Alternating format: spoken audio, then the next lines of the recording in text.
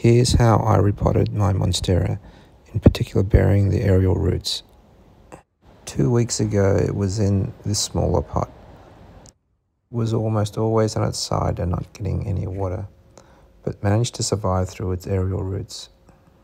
When repotting it, I found that burying the aerial roots helped it stand up without a moss pole. And already it seems like there are some new roots coming off the aerial roots. This aerial root, which was partially buried, actually withered away past the point.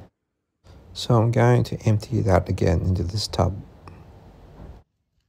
Here's what the roots look like now. I can see plenty of new roots coming from the old aerial roots.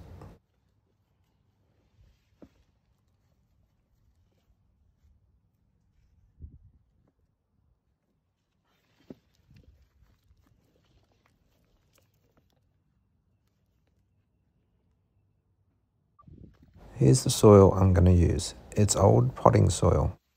Other YouTubers have said that the most important thing for Monstera is drainage, so I figure this soil is better than very good potting soil. I'm adding a few handfuls of this soil conditioner for nutrients. So here's the Monstera in an even bigger pot, 40 centimeters. It has holes across the whole bottom, so I put some netting there to stop the soil from falling out.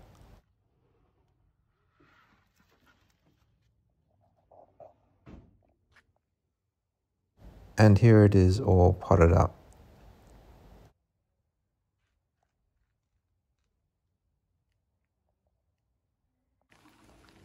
Here it is after a month. It's been very easy care. It has been raining quite a lot recently, so I haven't had a need to water it. The leaves have spread out quite a bit.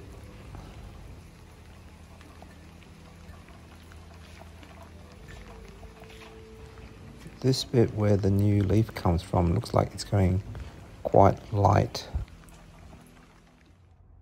Another 3 days and the leaf is starting to shoot.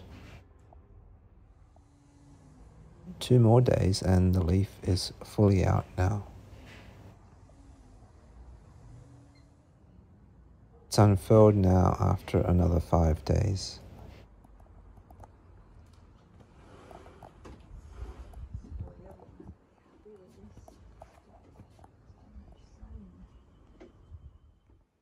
After another 10 days. There are some strange roots here. I think this is where it hit the ground before. There are normal roots acting like aerial roots. It's been 2 months since the repotting, so it's a good chance for me to add some more fertilizer to the roots and to show you what the new roots look like now.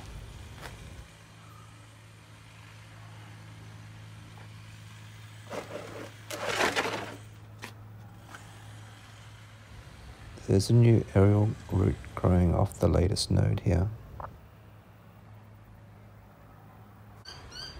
So here it is all emptied out again.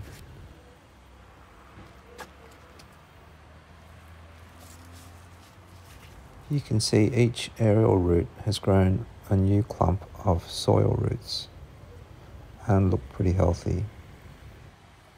Eventually I want to see if I can propagate it by cutting it down low so that each section is supported by fully grown roots. But for now, I just need a plant with some height. Mix in some more sea mungus and back into the pot.